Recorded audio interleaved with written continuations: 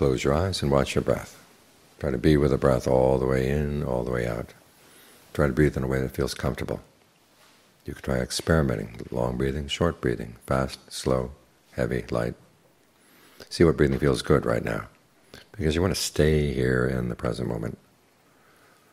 And if the present moment doesn't feel good, you're going to wandering off. It's like a child. If the parents beat the child, don't provide it with any food, shelter, any comfort, any warmth, emotional warmth, the child's going to want to run away. If you want the child to stay in the house, you provide it with comfort, you provide it with things to play with. And it'll be happy to stay there. You don't have to lock the windows, you don't have to lock the doors, it'll stay. It's the same with the mind. If you provided a good place to stay here in the present moment, it's going to want to stay. Why do you want to stay in the present moment?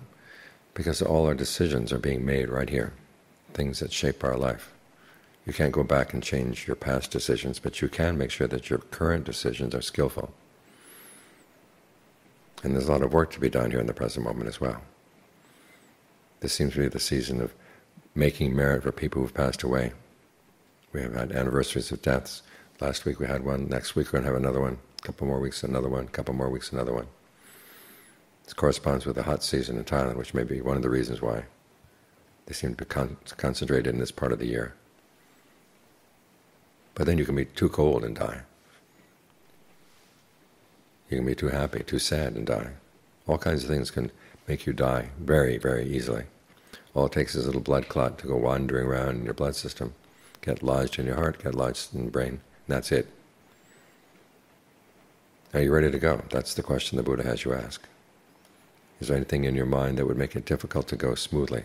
Well, work on that right now. Sometimes we hear the Buddha taught us to be in the present moment because it's a wonderful moment.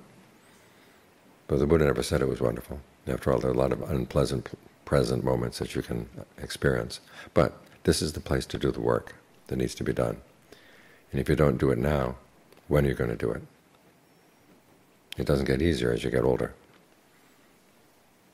So you do the work now. Whatever your mind is attached to that would make it difficult to leave, see if you can learn how to pull yourself away from that attachment.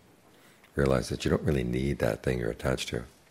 So many of the things we think we need in life are simply because we lack the strength of mind to look after ourselves.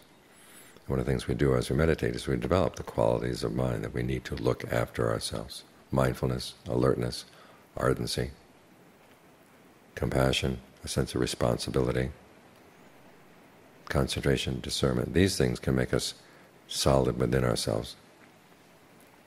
So we don't need the things that we tend to latch onto outside. So they don't pull us down, because that's what our attachments do. Instead of holding us up, they pull us down. So learn how to develop the strengths you need inside.